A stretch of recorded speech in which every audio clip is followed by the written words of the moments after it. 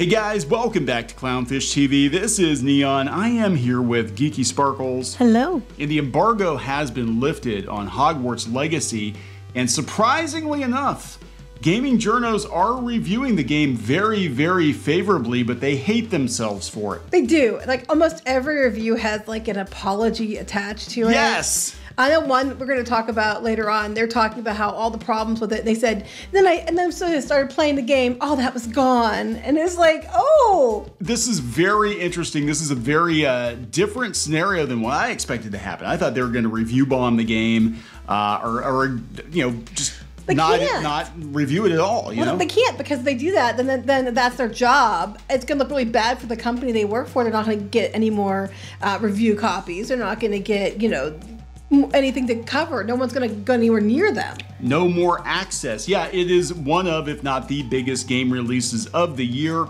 possibly of the last couple of years. Good news, they all say it's good. I haven't come across a single review yet that said it was a bad game, but they all hate themselves for reviewing it. Like I had to review it. I had to review it. It's like, it's so great, but I'm so sorry. But it's so good, but I'm so sorry. Yeah, right. So we're gonna go through some of these reviews. Very, very interesting turn of events. Again, I thought that it would go differently. I thought that people would ignore it, but you can't ignore it. It's too big to ignore. So let's talk about it. Before we get into it any further, please subscribe for more pop culture news, views, and rants. Guys, over 291, almost 292,000 subs. Thank you so much for the support. We have been following the debacle with Hogwarts Legacy because it has turned into kind of a Gamergate type moment, unfortunately, because of the fact that J.K. Rowling is associated with this game. But it's not going the way they expected. It's not going the way they expected. It's actually selling very, very, very well, and everybody who plays it, they were probably secretly hoping it would suck. It does not suck. No. It's actually very, very good. Actually, I know people that have played it, and they said it's very, very good. It's a Streisand effect. Y'all said it needed to be canceled, and you just made it bigger than ever. And then after they actually had to play it because it's their job, oh my God, it's so good. But don't hate us. Don't hate us. So let's go through some of these ridiculous reviews, because again, if they're not outright saying that they didn't want to review it, or like this one, Hogwarts Legacy does not deserve to be reviewed on its own merits. What about everybody who worked on the game that had nothing to do with Rowling? Well, they're going to get a list, and then they're going to go after them probably. Whether or not we want to admit it, it's impossible to talk positively about Hogwarts Legacy without harming a community of human beings. But the game's good. It starts out with a whole big thing about like, the game's good, but we hate to say it's good. They really, truly hope the game was going to suck. But you know what's funny to me? Let's look at everything Nestle owns. Nestle's known for, saying water is not right and everything else, and the things that they do and environmental things they do. I bet you all buy and use Nestle products. That's harming a much larger group of people. Don't care about that, do you? It's like you're all focused on this one group of people. I'm not saying that people should be harmed, but all I'm saying is if you actually stopped and looked into everything you use on a daily basis, you'll probably find that most everything that's in your life that you use or that you want has a harm to somebody in some way. The electric cars y'all promote, the batteries are mined by children. Yeah, I know, right? I mean, it's like some of the clothes you wear, guess what they're made? Slave labor, pretty much. So don't go act all righteous because it's one cause that you get a lot of attention for. Because there's so many things every day in your life that you are associated with, or that you like, or that you use, that are harming groups of people. And arguably some groups, these people are larger than the group, this one particular group. So they go on for many, many paragraphs. I guess this reviewer is trans and puts all kinds of links out. I know a lot of trans people who bought the game. I know, right? And goes on about NFTs now. We're going to drag that into it. But do they like electric cars? Do they like cell phones? I know. This is what gets me about this, because everybody was calling for a boycott of Hogwarts Legacy because money goes to J.K. Rowling, not realizing that, like, Lego still makes Harry Potter toys, and she makes more money off of those, I'm sure, than she's probably going to make off this game.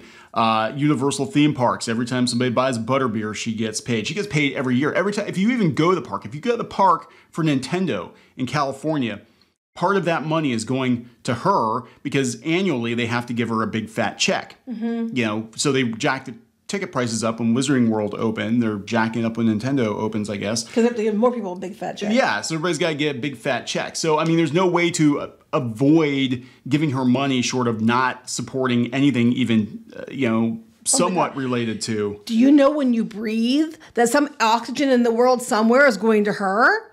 And you're breathing the same oxygen? Yeah, it's ridiculous. So after the 9-paragraph intro, I did play the review copy of Hogwarts Legacy I received. I thought everybody was going to boycott it. What I found was a competently made semi-open world action RPG with a fairly linear storyline, basic character progression with very limited build expression or variety, and a combat model that was absolutely functional but ultimately felt one note and grew swiftly. That's not what everybody else says. That's not what everybody else said. So... And then we veer back into trans rights, I guess. Don't buy the game. This is like when the PS5 came out, and I'm going to review it, but it's wrong that I even have this to review that I was given because people, in this economy, politics. I'm like, this is how you get fired. Because game companies, these game journal sites are there because they're there to review games, and that's their job, to cover gaming news. These people aren't going to work with you anymore. Well, I think they're feeling the heat too. I think the difference between now and 2014 is that these gaming websites are getting shut down at an alarming rate. These journalists are getting laid off, and now BuzzFeed's using AI to write articles. They're going to get AI to do better articles. Yeah, for this too. They'll let the computer play the game, and then they'll pick some things, and they'll be like, "Here's what we thought." But here we go. Here we go. Right. So you have to give a disclaimer. Why I'm reviewing Hogwarts Legacy from Engadget. The first couple paragraphs. 5 days ago, a review code for Hogwarts Legacy landed in my inbox. I've been thinking about this moment for more than a year, ever since the backlash against the game started gaining traction online. Would my peers cancel me? Would I be blacklisted from the video game journalism super secret clubs on Discord that aren't so super secret that people are actually in and screen capping things? I would hate for that to happen. So anyway, the author of the Harry Potter novels is transphobic, and she's targeted transgender women in particular. For this reason, some people in the LGBTQ plus community and allies beyond have decided to boycott it and admonish anyone who chooses to play or stream it themselves. This is a game journo admitting that they're going to go harass people who play this game online. Now, there's a little bit of a story here because there was a Twitch streamer who said, don't stream it, don't whatever.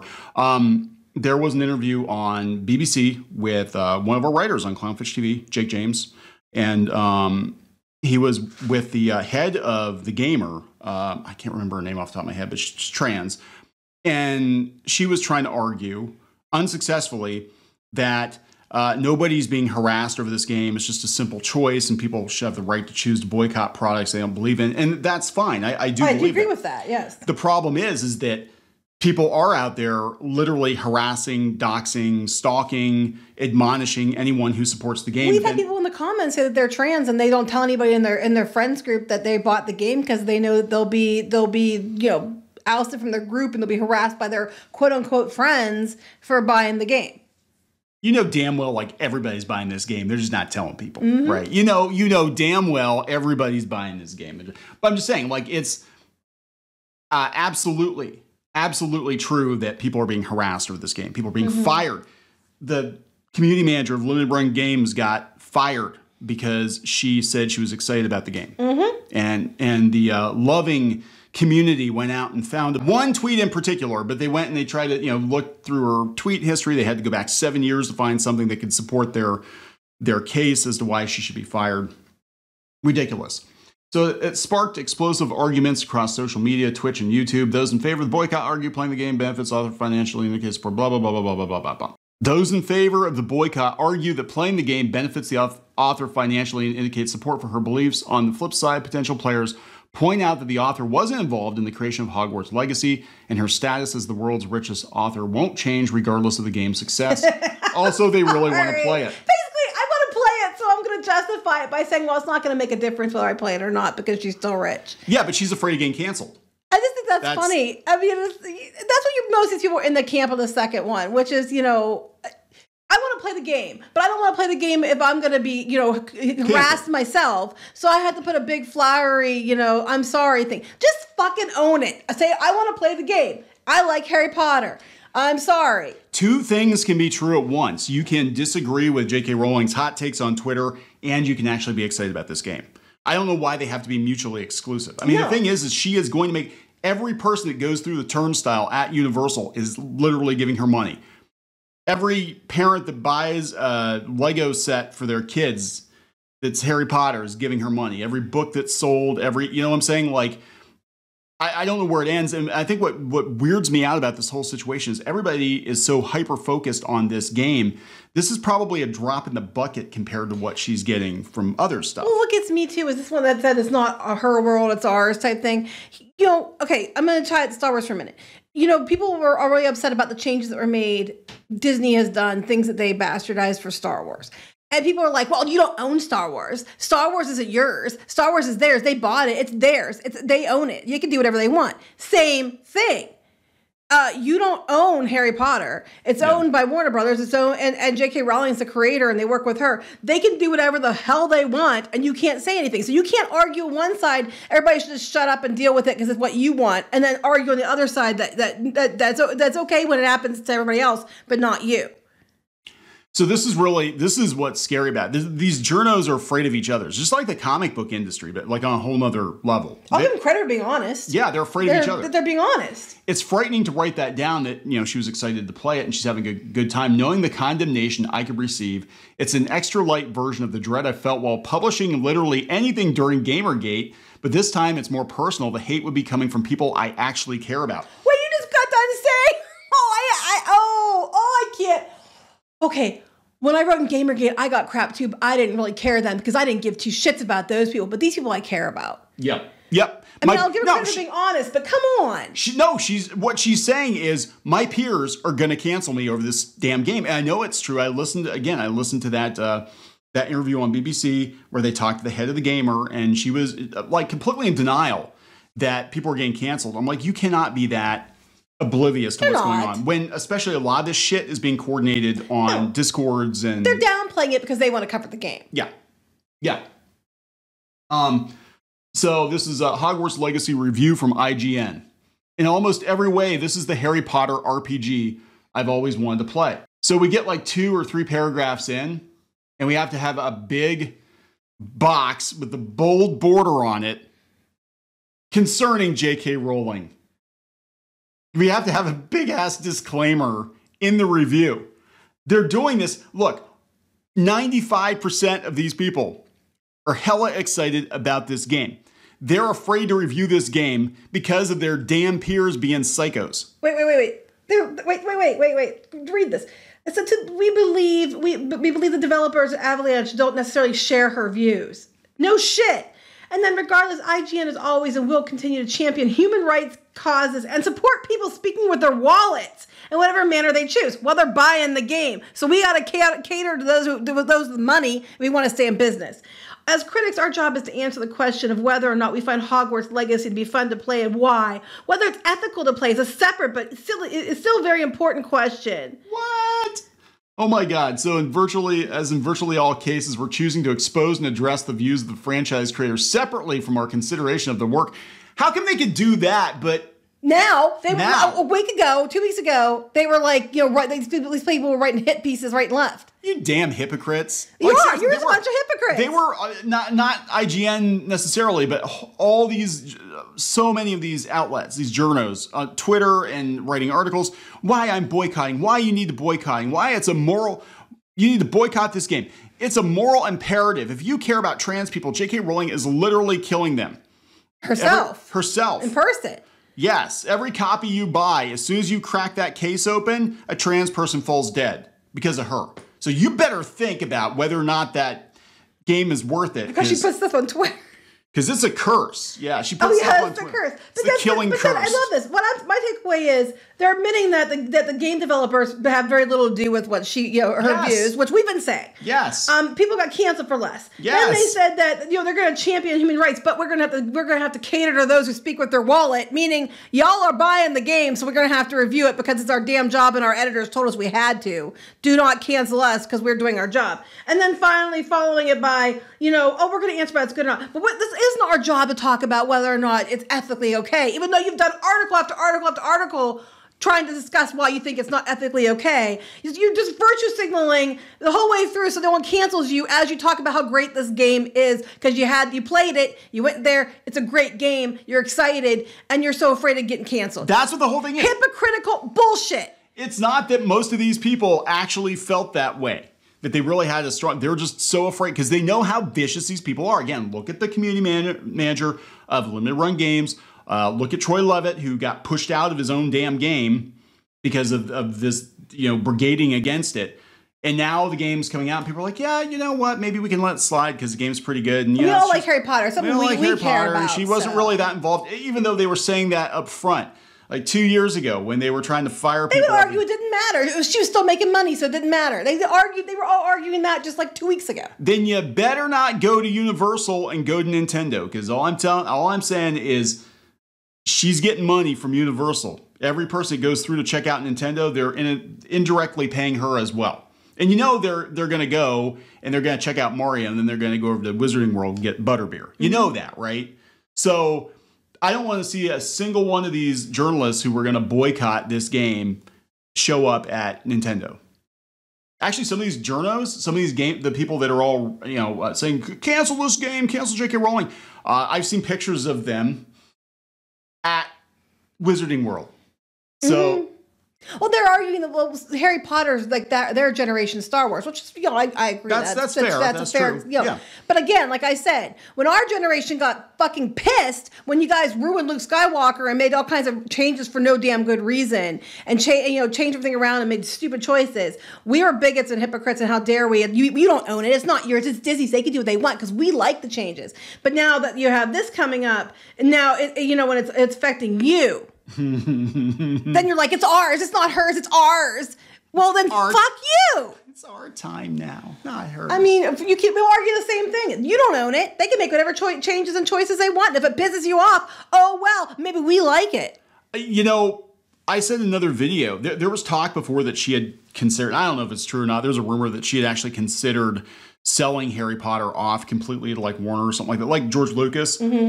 And she's not going to do it now because of this backlash, because she's going to be like, nah, you whiny bitches. I'm going to hold on to this thing until the day I die. And I'm going to make sure it gets passed down my family members from now until the end of time. Yeah, they were making comments about punching their descendants in the face. Yeah. Another article. Well, they were showing up at her house.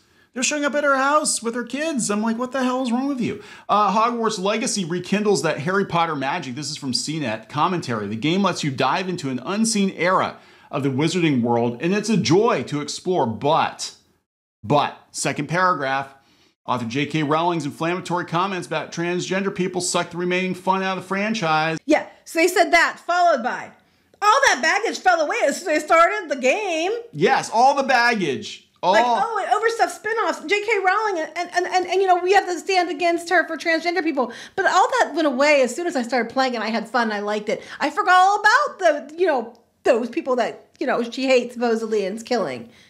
It's okay. It was worth it. I cracked that case open. I knew somebody in another country probably just literally fell over dead from her killing curse, but it's okay. I had a good time. Doesn't matter. I didn't know them anyway. But they're all like, the game's amazing. The game's fantastic. It has some plot holes, but it's a fantastic game. 4 out of 5 stars. Hogwarts Legacy delivers a stunning world and an excellent, if sometimes dated RPG, smart fan service, satisfying combat, and an impressive Hogwarts make this the definitive Harry Potter fantasy. Let's see what we're saying. Oh, we got a first paragraph. Fortunately, it's arrived after many people are understandably questioning their ties to the Wizarding World due to comments made by J.K. Rowling. And although Rowling was not involved in the development of the game, Rowling canceled anyway, just like 2 weeks ago. Her impact as the creator of the franchise is firmly felt regardless. Here we go. For full breakdown of the situation, we recommend this article by Glamour. Warner has publicly distanced itself from Rowling. No, they haven't. No, they have not. They're going to bring her back in to do more. Wait, what? Bullshit. They have not. No. Okay, she's not directly involved in the new game. Did you not see where David Zaslav praised her publicly? This was back in 2020. Oh my God, you dumbasses. And we've been saying this since then, that she's not involved in the game, but you guys all you journos have keep going there and saying about how she boycotted, and people are terrible people if they play this game. You're on these secret boards screaming and ranting, but you might not put the articles up, but you're all out there, in these groups, and you're on Twitter screaming and ranting about it. So this might be a backdoor pilot. David Zaslav was raving about J.K. Rowling and how amazing Harry Potter was and how they want more Harry Potter content and not Fantastic Beasts content. And this game does take place in a different era of Hogwarts. And The Last of Us is doing very, very well.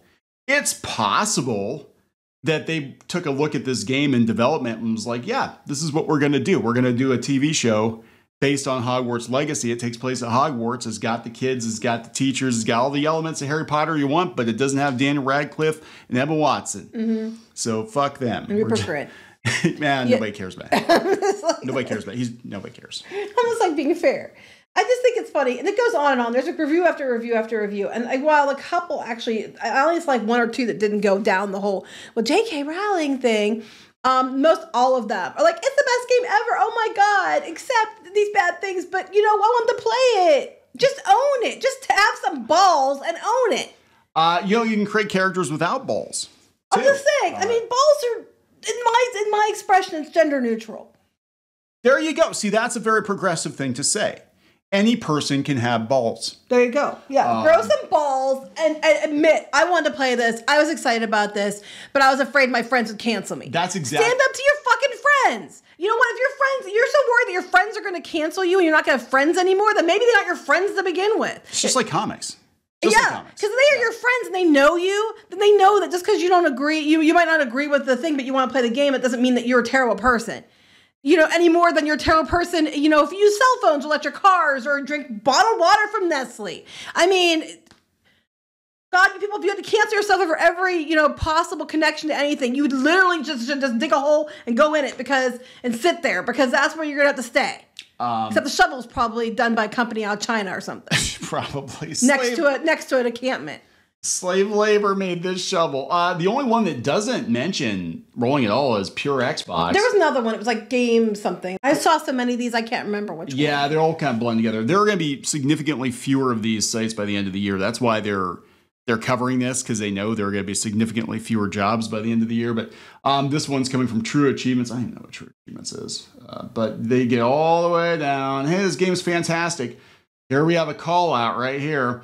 True Gaming Network does not agree with, support, or condone the comments and stance of Harry Potter author J.K. Rowling on the subject of transgender rights and equality. The developers of Hogwarts Legacy have stated that Rowling is not directly involved in the game. Again, they all keep going to their now. It's been stated for years, and you all kept arguing it didn't matter until now, until you played the game. Y'all kept fucking arguing. It doesn't matter if she wasn't. She still gets money. It's still giving her money. It's still giving her power. And now you're all like, well, they're not, you know, she's not part of it. So it's okay. 9 out of 10. All the middle fingers at you. Because, you know, if you're going to, at least own it. At least have the guts to own it. So this is a PC Gamer. This is coming from Modern Gaming Journalist with a blue check. So he must be a modern gaming journalist.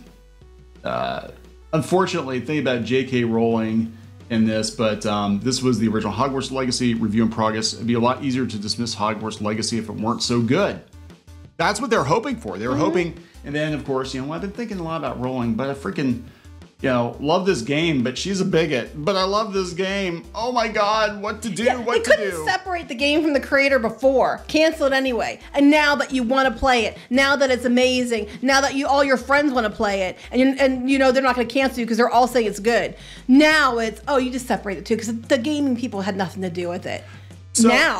So can Limited Run Games hire their community manager back? Can Troy Levitt get his job back now? Because they had nothing to do with it. They had nothing to do with it. The innocent people got fired because you guys were having a meltdown that this game existed. Now the game's out. You're all like, hey, game's pretty good. We can separate the creator from the creation. Yeah, sure we can. Sure we can, because the game's good. Fuck off. Pretty much. That's what I have to say. That's the integrity of games journalists at this point in time. Yeah. And then the ones that are still sticking to their, I mean, they might still be like, I hate this game because of that. But at least they're sticking to their guns. And I'll give them that because they're not, you know, flip-flopping like everybody else. And they're all like, oh, we had to review it because we had to. Yeah, you do, because that's literally your fucking job.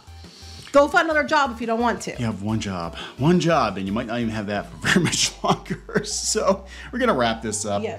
Please subscribe for more pop culture news, views, and rants, guys. We'll talk later. Bye.